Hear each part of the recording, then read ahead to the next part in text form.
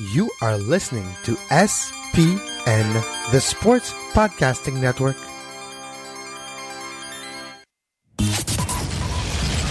Welcome to Scuderia F1, the podcast that's always up to speed with the latest Formula One news. Follow us on Twitter at Scuderia F1 Pod and subscribe to the show on iTunes and Stitcher. Now, here are your hosts, Mark Dailey and Kevin Laramée. And welcome to Scuderia F1, Kevin Laramée with Mark Dailey. As always, Mark, I'm back from vacation better than ever, and Formula One has come back as well. Summer break, and now we're back. We're back in the thick of things. Not only with Italy and Monza done, heading into Singapore, but now a lot of behind-the-scenes tractations are maybe coming to an end. And I think that's where we need to start this show, Mark, is, well, McLaren and Honda, it might be over after all. Isn't that funny? We were just remarking before we started doing the show that the silly season for the drivers was not really as silly as usual. In fact, there wasn't really anything to talk about because Ferrari didn't make any changes, Red Bull didn't make any changes, and it's still status quo at Mercedes, and who really cares about the rest? But pretty much, anyways, yeah. It's all the same anyways. Nobody's even close to the performance of all the other cars, so it doesn't matter. Exactly right, but it's been very interesting. Like you say, the long rumored divorce between McLaren and Honda is apparently going to be a thing sooner rather than later. It seems to be a bit of an open secret in the Formula One paddock at the moment, and I guess it really was kind of hinted to over this past weekend, what with news that part of the sweetener for the pot for Renault is to get Carlos Sainz for a loan basically for 1 year for 2018, but that actually could be moved up as early as the Malaysian Grand Prix in a week or two's time if they can manage to sort out something and basically give poor Julian Palmer a boot out the back door. Yeah. Am I Julian? Oh, the big loser will be Julian Palmer, but if you go back a few races ago, Carlos Sainz and Daniel Kvyat had a few rubbing of wheels on the yes. track, and now it's not that surprising now that, you know what, let's stop that tension. Carlos, see you later. Bye-bye. Adios. Go to Renault for a few years, and maybe Carlos Sainz and Nico Hülkenberg together can get better performance, how that the car will see the car is getting better, and they're hopeful the car is going to be good in Singapore. But if you're looking at Carlos Sainz move to Renault, is it a forward move? Like in his career long term, depending of maybe being with Renault now, maybe McLaren Renault down the road, who knows? It is, I think, a sideways move as of now, though. Looking at the performance of the car, especially if it happens in a few weeks' time, you're looking at the same type of level car that he would have driven anyways. Well, to be quite honest, Kevin, I'm a little bit sitting on the fence with this one in terms of whether it's a lateral move or not, because, of course, this year is the first proper Renault badged car, because last year was basically a Caterham, or a Lotus, I should say, with a Renault badge on it. So they definitely have progressed forward, but the big thing is going to be how much are they going to progress forward for 2018? And if they're still the same spot and competing in the midfield like they are this year compared to next year, then of course it'll be a lateral move, because they basically said when they bought Lotus at the end of 2015 that it was basically a short, well, I'd say a mid to long term program, that they wanted to be back at the top of Formula One by in what was it, 5 years or something like that. So basically, yeah, we're basically halfway through that period now, because as you mentioned off the top here, we're just back from the summer break. So we're basically 2.5 years into this thing now. So where they're going to go in the next couple of years is going to be very interesting. But I think that for me, I was quite surprised that they managed to arrange this whole deal to have Carlos Sainz, because how many hundreds of miles did Robert Kubica put in that car over the various test sessions over the summer? Because that kind of seemed like that was going to be the more likely move, was maybe to punt out poor Jolyon Palmer in favor of Robert Kubica, of course, who hasn't driven a Formula One car in a number of years after he had that horrible rally accident that basically almost amputated his arm. Anyways, he proved that he still got the speed and the stamina and the strength to drive a Formula One car. So Sainz to Renault for me is a very interesting move, and it's probably as political and kind of like I said, a deal sweetener as anything else. And I guess we can maybe start the hashtag McLaren watch or TikTok bye Honda watch. or something like that, Renault watch, something like that, because it seems like it's just a matter of time now before the deal's done, right? It'll be interesting too what name it takes, because if you're looking at Red Bull, the Renault aspect is branded tag, right? Yes, so, yeah, that's correct, yeah. Can you bring back from the past Megachrome? So could you call McLaren Megachrome? That would be nice. That has a nice ring to it. Well, it's interesting because that was part of the deal that Red Bull had, was that they'd have the Renault engine, but they were basically free to brand it in whatever they wanted. So, I mean, it isn't a Red Bull Renault. It is actually Red Bull Tag Heuer. So, I mean, it's underneath the badge. It's all completely the same. But I think what's really interesting about the whole situation is just all the dominoes that are lining up at the moment. You've got Sainz going to Renault, and Renault only have these 3 sets of engines, or 3 teams that they're supplying themselves, which is the Works team, Toro Rosso, and Red Bull. And they said that they were not going to issue another or make another set of customer engines available. And of course, if Honda is going to leave McLaren, or McLaren's going to leave Honda, depending from your point of view, then that is the only likely scenario that they would get Renault engines, if that they're going to come from one team or another. And obviously, out of that trio of Renault, Red Bull, and Toro Rosso, well, it's pretty obvious which is the low man on the totem pole. Which Toro would basically Rosso Honda. Yeah, well, that's basically the thing. So basically, they're swapping Sainz to Renault, and Honda and Renault would switch engines in the 2 teams that they're supplying now. But it was very interesting just the way that it's kind of been going down, and the news that it's been coming out over the past week or so. And Jean Todt, the president of the FIA, and other people higher ups in Formula One, say it's of utmost importance to keep Honda in Formula One. And of course, what with that deal falling through with Sauber earlier in the year, after Monisha Kaltenborn left as team principal of Sauber, then that fell through. Obviously, the big deal there was that they couldn't secure a gearbox supply, and Sauber not developing their own gearbox. Well, what use is an engine if you don't have a gearbox to strap it to? So that kind of made sense, but it's just very Formula One, the way that everything's working out. But I guess that's about the only way I can kind of sum it up. It's just a very Formula One situation. And in the same vein, Pierre Gasly, the Frenchman that actually drives in Formula 2 now, has been confirmed he's in the frame to make his Formula 1 debut if everything falls into place for the Malaysian Grand Prix as soon as next weekend. If the deal comes through and Jolyon Palmer gets the boost, Carlos Sainz moves to Renault, you need a driver for Toro Rosso, and Pierre Gasly would be that driver.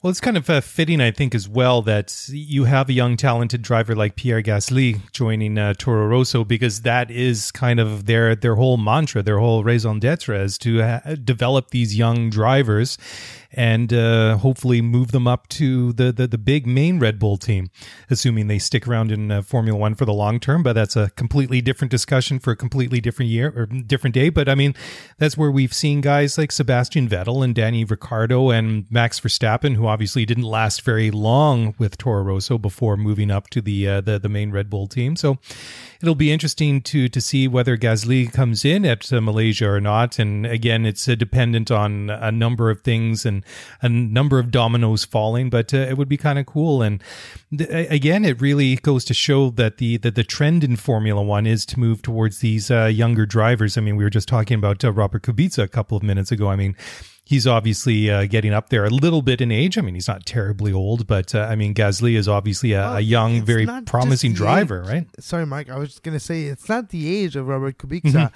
It's the lack of continuity. It changed so much in a few years, and if you haven't been part of the whole changes, it's hard to maybe be there at the same level for a long period of time. If you're looking at Alonso and Jenson Button or other quote-unquote older drivers. It's not the age the problem. It's when you take a big break and you come back, things have changed, and especially the time that Robert Kubica has been away from Formula One, it evolved Which so is much. What, 7 years? I think so. So I think Something it's 2010, like that, yeah. right? 2010, 2011 is last year. So it's not 7 years. And it evolved so much, talking about like there were no hybrid system back then and all. And that's just one small little thing that is present now that wasn't then. So it changed so much. It's not just the age factor. It's unknown. It's the performances are unknown, and you're better if you're a Renault with a known commodity, and that's Carlos Sainz, which he's a proven driver in the past when he had a performance car. So if the performance are there, maybe Carlos Sainz is a good partner with Nico Hülkenberg.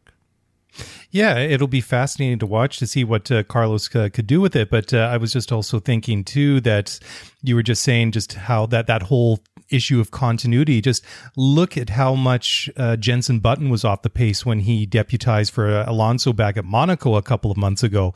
And I mean, he really hadn't missed all that much time when you think about it. I mean, he only raced his final Grand Prix at Abu Dhabi last November. So when you really think about it, he was only out of the sport for 6-8 months. I mean, obviously he missed all the preseason testing and the new cars and the benefit of racing in the first half dozen races or whatever. But I mean, he qualified fairly decently, but when it came to the race itself, I mean, he was well off the pace. And unfortunately, the only thing we'll remember about Jenson at Monaco 2017 is when he punted unfortunate Pascal Wehrlein sideways into the sideways. Yeah, unfortunately, yeah. He tackled him. It would have been a great move in a football match, but not so good for Formula One. Yeah, exactly. It's like a slide tackle with the cleats up, you know. Yeah.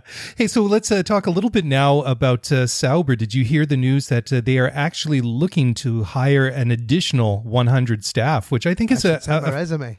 Yeah, no kidding, right? Yeah. I think this is great news because, I mean, they have been wallowing at the back of the pack for the past couple of years, and there was a lot of uncertainty around the team. And when I heard that whole issue with the Honda engines was not going to happen, and then Kaltenborn left the team, I was kind of really worried that maybe Sauber in their 25th year in Formula One was kind of maybe on life support like we've seen some other teams. It was, yeah. Year. And the new owner, like you mentioned, Vassar, is going to hire about 100 people. And that's a lot. You're talking about big teams like Renault that are getting close to 400 now, and they still want to be bigger.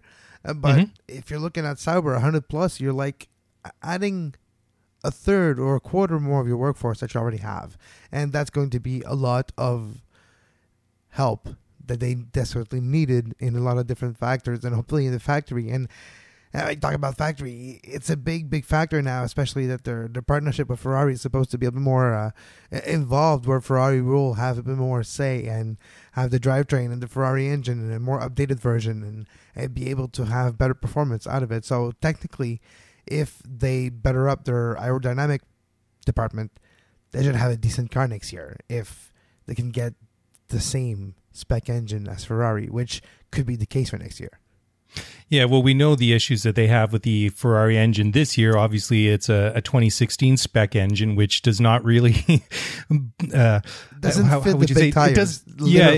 It literally doesn't. I mean, it is not a car or an engine that is designed for these cars, and I mean they're suffering for it. So, and obviously this year's Ferrari engine is very good. I mean, it still lacks obviously in some straight line speed compared to the Mercedes. I mean, we saw that at Monza between Ferrari and Mercedes when you look at Vettel and Bottas and Hamilton and how the silver hours literally just disappeared down the track. But anyways, I mean, for Sauber that would be a huge step forward, and of course, that straight line speed is something that they're lacking now, but also getting those additional people into the company, into the team to help in the area with the aerodynamics and stuff like that. That's where they're going to make their improvements. Is, you know, they've got the power, they got the speed, but it's taking that speed from the straights and into the corners and getting a car that handles better and punches a better, more efficient hole through the air.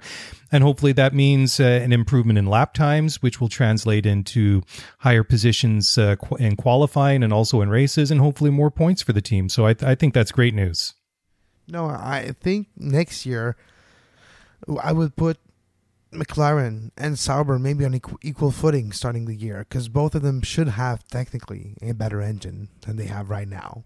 McLaren with the fact that it would have a Renault engine, maybe spec engine as Red Bull, or maybe just a bit below, but close, right? So maybe you have a high performance engine for McLaren, and if you are Sauber with Ferrari partnership with a better drivetrain, better gearbox and engine altogether, maybe better mixed with better aerodynamics and a bigger team, I would put them maybe at least not back at the pack, and maybe back where they belong, which McLaren would be a top 5 team, and Sauber closer to 6th than 10th. Yeah, I mean, it would be great for both teams. But did you hear the news last week? There was some talk that, well, of course, obviously, Porsche is talking about coming into F1, which is kind of, in 2020, seems it might happen. 2021, 2020, something like that. Something like that. But the other news that's coming out, so sort of percolating up through the background noise about that time frame as well, is that McLaren would actually think about building their own engines in post 2020, when the current set of regulations expire, depending on what the next generation of Formula One engines are going to take. That, of course, is still under debate and hasn't been decided yet. But Zach Brown did mention that, and that would be kind of a cool thing. I mean, obviously, you have Mercedes and Ferrari that are basically building everything from front to back, including the engine. So, could McLaren possibly do that? I mean, it would be a first for them, obviously. But I mean, they do have some of the know-how, because they do have their own road cars. Yeah, well, and whether that's where I was going, Mark. They have a production line. Mm-hmm. They actually the engine, the factory in where, I don't remember what it's in England. Anyways, in the factory, they produce their own cars, and the big project, the McLaren one, is due to come out soon, and you're going to need new job to the designing team. Everything that's surrounding the design and the build up to that project is going to come to an end, and you'll need job for those people. Maybe building F1 engine is the project that will take place at that factory at that point. And also, Mercedes has just released their new Formula One hypercar, supercar, whatever you want to call it, and it looks pretty spectacular. I saw some of the pictures earlier today, but I actually haven't had a chance to read up on it. But yeah, like you say, I mean, that would make a lot of sense to take all those people and to reapply them somewhere else, and who knows, it could happen. But other interesting news in the Formula One world, and this one kind of took me back a little bit, is that F1 commercial chief Sean Bratch has said that they've had up to 40 groups or venues from around the world since Liberty Media took over as the new owners of Formula One last year. 40, that is an impressive number. And they didn't really say where or who exactly, so that is obviously the source of much speculation, but he's been talking about that they want to split the season by region, and have races in Europe and Asia and the Americas grouped together. And that was something that we talked about, I think, last winter when Ross Braun mentioned something similar, because what did he want? Something like a 25 race season or something like that. Like that group by groups of 5, where you would have 2 stints in Europe. One of them intersected by the North American stint, where we have like Montreal, and then possibly a race in the region of Toronto. Then you have Austin, and probably one in the New York area, and probably one in the West Coast, Long Beach or something. That interest, but I wouldn't be surprised if a lot of big names from the past. You know, the famous idea I have of an actual world tour of Formula One, where you actually go to old tracks and old races, and some of them new, but some of them old, and an actual like worldwide tour. And that's what it's going to become, I believe, with, like you say, few different stops around the way, and maybe breaks of a month or 2 here and there. And maybe the season takes part in not a calendar year per se, but intersected by different breaks, and you find a way to make it all work. And you have like Australia to start, you know what I mean? You start in Australia, you have maybe your Singapore race close to it, because it's that time of year, it could be okay there, you know. Anyways, how you figure it out, like 5 stops on the entire, whatever. But I think that's where we're going to go, and I wouldn't be surprised if we see names of the past come back in this championship. Like Long Beach is one that I think Formula One wants to go back. And if you're looking at Formula One and the competition in the world of open wheel, it's a lot of street racing, and I wouldn't be surprised if Formula One adds a street circuit here and there in Long Beach. I wouldn't be surprised at all if it's one of them. Yeah, and it's kind of interesting too, the way that you look at the schedule right now. I mean, you do have, it's kind of sort of broken up into region as it is. Excuse me, sort of, and I use that loosely because you have the first 3 races of the year, like you did this year. You had Australia, China, and Bahrain. Then they moved to Europe, starting with Russia. Then you had several races there, but you have, we'll say Russia, Spain, Monaco, Canada, Azerbaijan, Austria, Britain, and then Hungary, and then you have the summer break. So I mean, they're hopping around. I mean, and Canada's out of nowhere, of course. Yeah, it is. It's yeah. It's just kind of funny because you go to Monaco, then you come to Canada, then you go all the way back to Europe again. So it would make a little bit more sense to group them up if that was possible. And of course, it would make a lot of sense to do that, like you say, if they do expand up to 25 races or more in the future, whatever it might take. And that would be the only way to do it, because kind of flying around and back and forth and stuff like that, you're going to have a lot of back-to-back weekends. And we're going to have the first back-to-back race weekends in Formula One next year. What is it, like Britain, Germany, and then the French Grand Prix or something like that, or Hungary? I think it's basically 3 weeks all in a row, but you can do that in that situation, because obviously those 3 countries are fairly close to one another, and the venues aren't really that far apart. In I guess as far as the crow flies, so that would be an interesting test to at least see how that works. I mean, obviously, this could be a lot of work for the people that have to move around to the different venues and rebuild those cars and get them running each and every weekend. But for the fans, it's a great thing.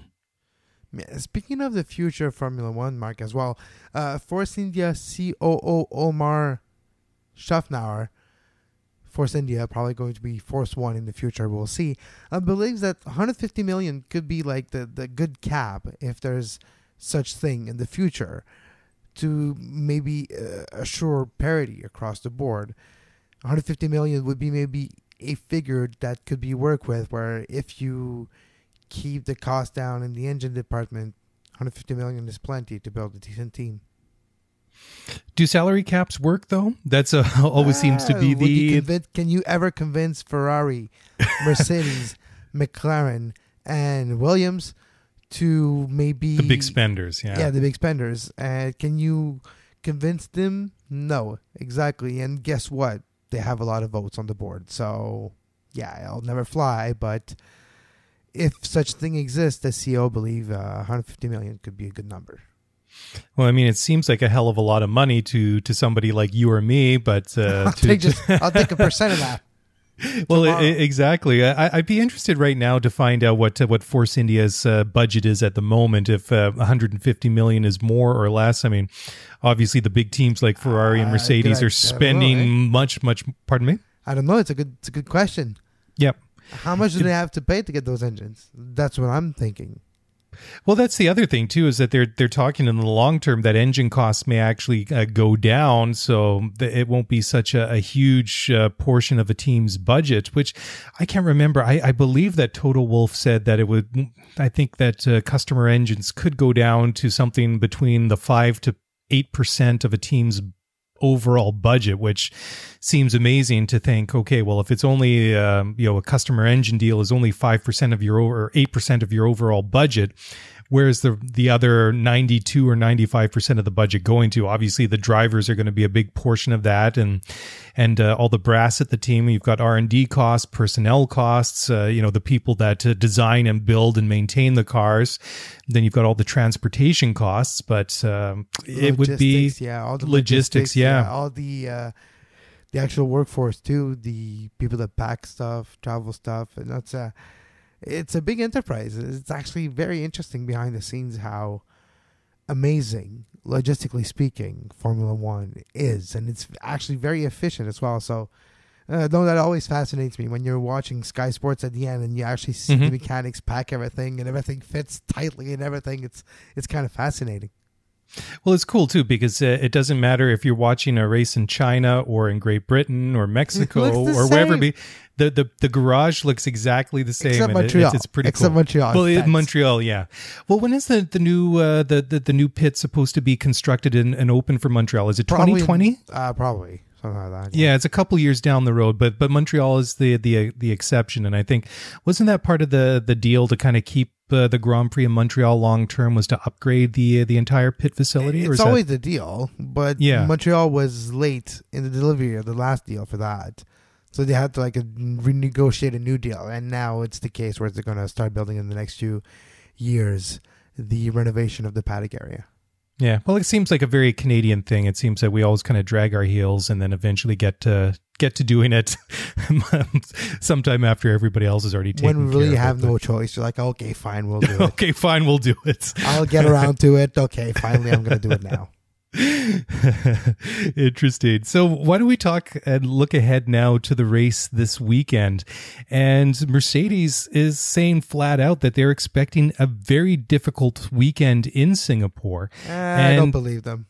Well, yeah, that's the thing, right? And after we saw how close Vettel hung on to the back of Hamilton around Spa, everybody was expecting that Monza was going to be a really competitive race until they actually got serious and the lights turned green and everyone was like, oh, right, Mercedes has all that straight line speed advantage and they've won here the last several years. But last year I thought was interesting at Singapore. Nico Rosberg won the race, but he only beat Danny Ricciardo, who put on quite a charge in the last what was it, about 10 or 15 laps, whatever it was, and only held him off by half a second at the end. But it is true. It is not typically a track that they have done well at.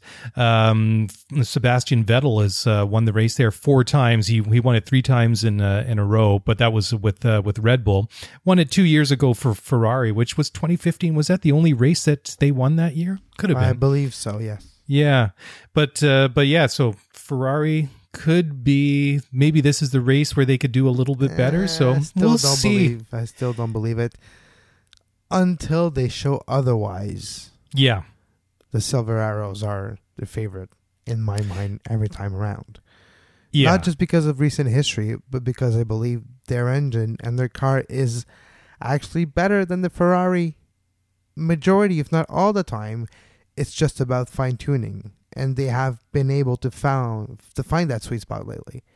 So I wouldn't be surprised if this is all just smoke and mirror. It could be, because when you look at even the last couple of races before the summer break, the indications that Mercedes had really figured it out, even as far back as Canada, because they had that disastrous race, not just the race, but the entire weekend at Monaco, and they really got it turned around for Canada. But then Ferrari did manage to get a couple of results after that as well. So it wasn't like it was all Mercedes after that. But the British Grand Prix I thought was an interesting one. And then you had the Hungarian Grand Prix, which was obviously a good situation for Ferrari because they qualified very well and they managed to get their cars out front. And that's basically all you need to do is just lead into the first corner and hope you don't have a puncture or some sort of mechanical problem. And Sebastian Vettel was just able to stay there, even though he had that problem with his steering. But Spa was interesting in the fact that Hamilton and Vettel were so close, but again, just the other weekend at Monza, it really had that feeling that Mercedes has got this thing figured out. And I'm totally with you. Until Ferrari prove otherwise, I think that it's advantage Mercedes for the rest of the way. And this will be a crucial weekend, I think, to the championship, because depending how Mercedes do at Singapore at the Marina Bay circuit, I think will be a good indication to what we can expect for the rest of the year. Because if they can come out and beat Ferrari one-on-one on a track that they really haven't done well at over the past couple of years, that it could be ominous if you're a Ferrari fan, or maybe it'll still kind of leave things up in the air for another week or two until we get to Malaysia. Yeah, no, exactly. So I still believe Lewis Hamilton will find a way to win. So that's my prediction until it's not the case anymore. What I mean is until either I lose that confidence that the car is reliable enough that I have right now, that I didn't at the beginning of the season. It's like I would bet on Lewis Hamilton right now to win any race, any circumstances, because the probability of my mind of him winning every race is higher than 50%, and every single time around, just because of his performances there mixed with the car being as performance as it has been and reliable lately. So yeah, I do feel this is maybe just to muddy the waters a little bit and maybe lower the expectation, but still at the end of the day, it might not be by 5 seconds, but if you win by 0.5 of a second, you still win. Yeah, exactly. All you have to do is just finish in front of the other guy, and it doesn't really matter if you beat him by 1 second or half a minute. All you have to do is finish in front of him. That's all that really matters. The famous words of Vince Toretto. It doesn't matter if you win by an inch or by a mile. Still win. Truer words have never been spoken, but I don't know. I think that Vettel needs to get a little bit kind of angry because he just seems like he's obviously in a good space after last year was not a good year for Ferrari, but he seems almost at times that, especially after that wheel banging incident with Lewis Hamilton at Azerbaijan earlier this summer, that he's almost been too nice since then. Well, you've kind of had like he went through some anger management courses. Well, he must have done, because he was a little bit.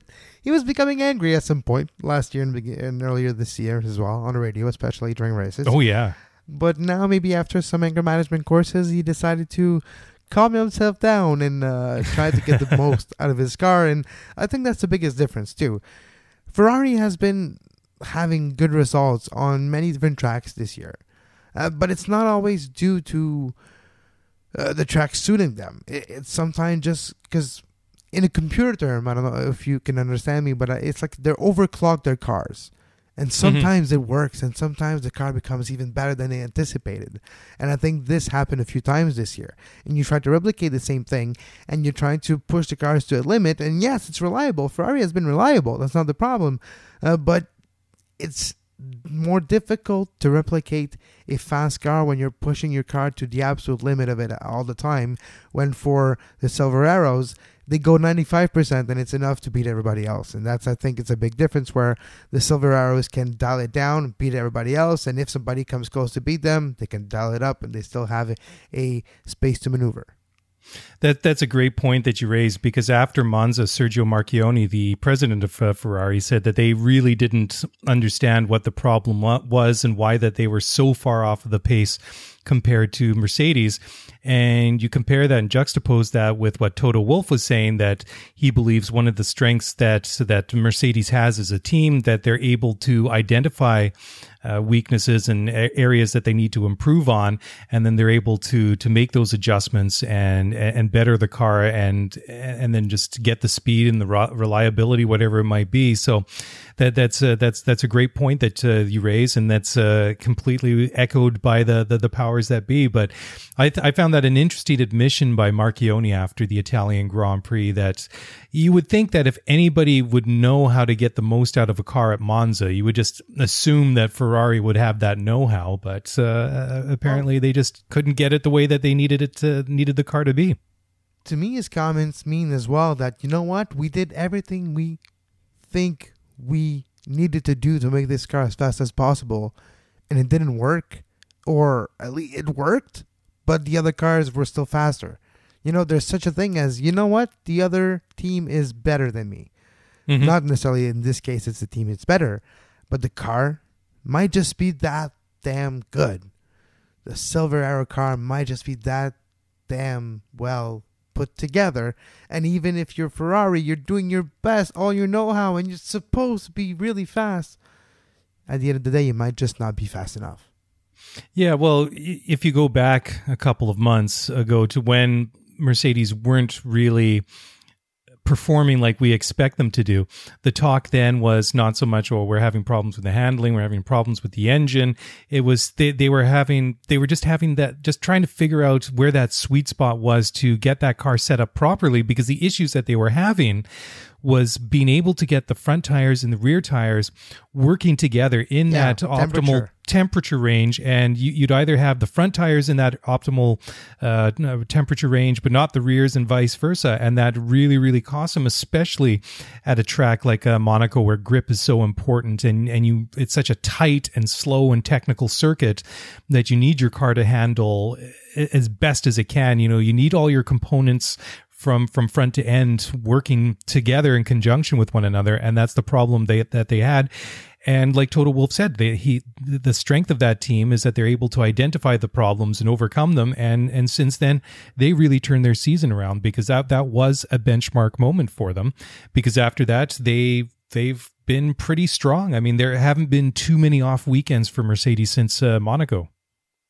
No, yeah, absolutely. They've been rolling slowly but surely, and we don't necessarily talk about now Valtteri Bottas being a contender for the championship. No, it's all hands on deck for Lewis. It's Lewis as the main driver. Not necessarily 1 and 2, but his position in the standings dictate that he gathers the most amount of points available each weekend. And if that means a driver swap on the track, well, that's what's going to be. Yeah. Well, despite Bottas getting to second place at the Italian Grand Prix, he didn't have a great weekend, or a great race, at least at Belgium previously. So, yeah, as much as it seems kind of crazy to think that maybe his title challenge is over, I mean, he's not really that far behind Sebastian Vettel. I mean, he's got 197 points. Vettel has 235. And Hamilton has 238, but you saw like last year when Lewis was 44 points behind Nico Rosberg at one point. I mean, that took him a long time to make that gap up. And in fairness, only a guy like Lewis Hamilton can make up a gap like that. And he did it at the end. That's the thing. Yeah, I mean, it took him right till the very end of the season. Yeah, I mean, he came as close as he could without winning the entire championship, right? He might have pushed his car too much throughout the season and cost him too many penalties in the grid. At the end of the day, cost him few results that cost him the championship last year. Yeah, and only by a very small margin. What was it, like 4 or 5 points? I mean, something like not that. Really a lot. It seems like it's a lifetime ago already. Yeah, well, I mean, when you look at it, where he really lost the championship was when his engine blew up at Malaysia, because he was out in front. Rosberg wasn't challenging for that one, and Ricciardo ended up winning that race. But that's Formula One, I suppose. But I was going to say, before we wrap it up here, I guess there's no point in really making a prediction for this weekend, because you've already basically flat out said that until Ferrari can prove otherwise, that it's Lewis Hamilton. And but before we do wrap it up, I just wanted to make one final point about Valtteri Bottas. Considering everything that else that's happened in Formula One, and considering what he's done at the team this year, I mean, it's got to be almost a foregone conclusion now that they're going to pick up his option for 2018. Do you agree with that? Yes, I agree with it, but the fact that they haven't announced yet is a statement in itself. The lack of announcement might have been, I don't know, is it indicative of maybe they want somebody that could push Lewis more? Or do they want somebody that can just be with Lewis? Maybe they're still disappointed with the result they had earlier this year. Maybe they wanted somebody that would be always second to Lewis first, but always there to gather the most amount of points for the Constructors' Championship, because it is important for Mercedes, the Constructors' Championship. So I don't know, the fact that they haven't announced yet, quite late in the season, it might just be a foregone conclusion behind the scenes that we don't know. But the fact that we don't know and it's not announced yet, I think is a statement in itself. Yeah, considering all the other top teams have confirmed their driver lineups for next year, and well, I mean, maybe McLaren waiting, is still maybe Mark, everybody's waiting for the Carlos Sainz thing, and once that maybe gets announced, maybe the rest of the dominoes fall into place or something. Perhaps, but it was funny just when you were talking about the kind of guy that they want that can maybe stick with Lewis and push him a little bit and still get the maximum amount of points. It's like, I was thinking to myself, so basically their ideal driver is somebody who's not Valtteri Bottas and somebody who's not Nico Rosberg, who's going to basically fight with Lewis Hamilton. They want somebody that's basically a hybrid of both, someone halfway between Valtteri Bottas and Nico Rosberg. That's basically what you want. What's Rubens Barrichello doing? Well, Rubens was the ideal guy when he was with Michael Schumacher. Or Eddie Irvine. No, Eddie Irvine was the best. Like, what? You need me to run into the guy so he doesn't finish? No problem. Done, boss. There you go. So Eddie Irvine or Rubens Barrichello is our pick for that second seat at Mercedes for 2018. You heard it here first. Harald Frentzen. Gosh, what's he up to now? I saw something. Ever. Yeah, he actually won a couple of races though in the late '90s. That was always a bit of an interesting one when he was Williams. I guess and Jordan. And the 1 year Jordan was like good. Yeah, the 1 year that they were good. There was like only 1 year where they were good. Like what? It was at like 97, 98. I mean, it's like 20 years ago now. I think it was like least 98 or something. There were big changes in cars, right? Yeah. Villeneuve won in 97, and the year after, slicks were gone, and it was weird tires with like strips on them, and you had like the grooves in them. Yeah, like weird regulation. And I remember Williams was sponsored by Winfield, and everybody's like, "What's that damn cigarette brand? What's the weird or like red on Williams? It's supposed to be blue. What's going on?" Actually, it's funny you should mention that, but I actually have a 1/18 scale model of Jacques Villeneuve in the Winfield sponsored Williams up on the shelf behind right where I'm sitting right now. I wish I had one of the 97, like the 97 Rodmans. If you're listening to the show and send me an email and send me a 1/8 replica of Jacques Villeneuve 1997 Rodman's car. I've got a Lotus 49 with a Jim Clark. I've got a Schumacher F2000. I've got the aforementioned Jacques Villeneuve Williams, and the other one I have is a commemorative Damon Hill 1996 World Championship. Well, that's the same car. I'll take that car. Yeah, basically the same car. I mean, it's got the same livery on it and everything. I mean, of course, the year after when Jacques won, there was of course some design changes and whatnot, but the paint on the car is pretty much identical to the year that Damon won it. And I mean, those colors, the dark blue, the white, the gold, and the red striping on it, it worked. That was a beautiful paint scheme for that car. But I have to admit, if I could find a jacket of like 1997 Rothman Williams F1, that'd be cool. Like that would be the white and blue one with the gold stripe in the between. Like, I don't care if it's a cigarette brand, I would wear it proudly. If anyone has one, I could probably find one on eBay to like $10,000 for it or something. But I'll take a polo. Like, I'll settle for a polo. But if you have a jacket, the same one Villeneuve was wearing when he came back on the plane in Montreal when he won his championship, come on, I want that jacket. Did they not have a big celebration that year at the old Montreal Forum? They filled the Forum for him. Yeah, that's what I was going to say. I mean, they packed the place out. It was the Bell Center at that point. It was a brand new Bell Center in 97. Was it the Bell Center? I couldn't remember if it was one or the other. I know that it was a packed house. Yeah, awesome. That's going back a ways. But I mean, Jacques was very popular in the day, and I still love it. Blonde hair. The blonde hair, the frosted blonde hair. But I mean, it's still nice to see him pop up every once in a while, in the news, calling like guys like Lance Stroll the worst rookie in history. Fights in the media with other like talking heads. Yeah, it's awesome. That's just Jacques being Jacques. I wish and I could listen to him. it. Like, I wish I had the audio track of him talk sometimes. But no. Was it French TV? Is it French TV or something, or ITV? I don't know. I think I'm not French sure. TV or something. I don't know. Yeah, it was always good. Jacques always good for a quote or two. Or something. Yeah, cool, Kevin. Well, I think this is a great place to leave it. What's going on the network this week? Well, soccer today. We after a little break. Well, I was on vacation. So back from vacation, we started the show with a bang over the last few weeks. So you can follow Soccer Today every single day during the week, usually around 10 a.m. in the morning Eastern Time live, or find the podcast version, on-demand version, anywhere you get your podcasts. Same for this show here, Sports Podcasting Network, and sportspodcastingnetwork.com for your browser or anywhere. So, yeah. Very cool. And of course, you can follow this show on Twitter at Scuderia F1 Pod. And we also have a Facebook page, and that's facebook.com/Scuderia F1 Pod. And that's it. That's a wrap. We look forward to catching up with you guys in about a week's time, and we'll sit down and recap the Singapore Grand Prix. Until that time, have a great F1, and we'll talk to you again soon.